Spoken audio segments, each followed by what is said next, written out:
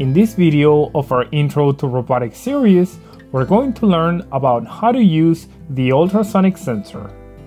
We're going to learn how to use it for measuring distance to objects in front of our wheelie robot. Alright, let's do this.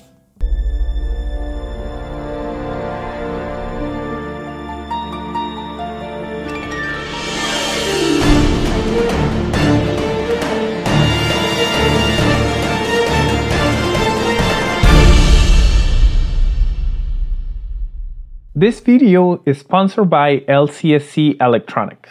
Using your favorite CAD program, you can simply export the bill of materials and use the BOM tool built into their website to get the components you need for your design. They'll help you even find components out of stock. They'll ship it for very cheap, and they have great facilities, wonderful people, so I highly recommend LCSC Electronics. We're going to use the popular HC-SR04 ultrasonic sensor that connects to the top of the wheelie robot, and it resembles a pair of eyes.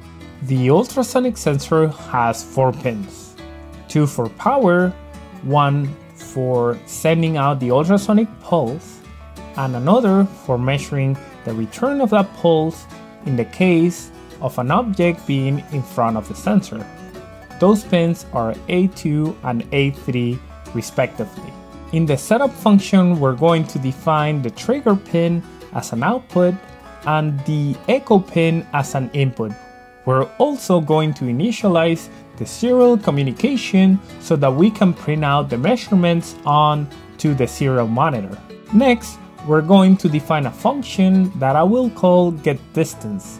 It will return a decimal corresponding to the distance to an object if it's in front of the sensor. If we look at the datasheet of the ultrasonic sensor, we need to send out a pulse on the trigger pin that has some specific measurements.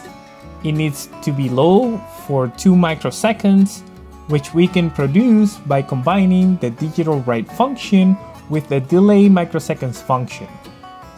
Next, the pulse needs to be high for at least 10 microseconds. Lastly, that pulse needs to go low, and we just simply use the digital write function with the corresponding arguments. After sending out the pulse, we can use the pulse in function to measure on the echo pin for how long that pin goes high. That will give us a measurement of how far the object is in front of the sensor. Now we need to convert that time measurement to an actual measurement of distance. And if we look at the data sheet of the sensor, we have the actual numbers that we need to use to scale that measurement.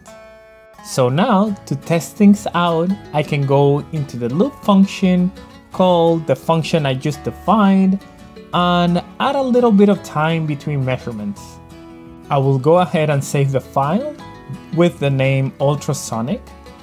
Then I can go ahead and connect the robot to my USB port and flip the power switch on. Making sure I've installed the USB drivers as we've done in another video, I will go ahead and select the correct board and the correct port so that I can upload the code.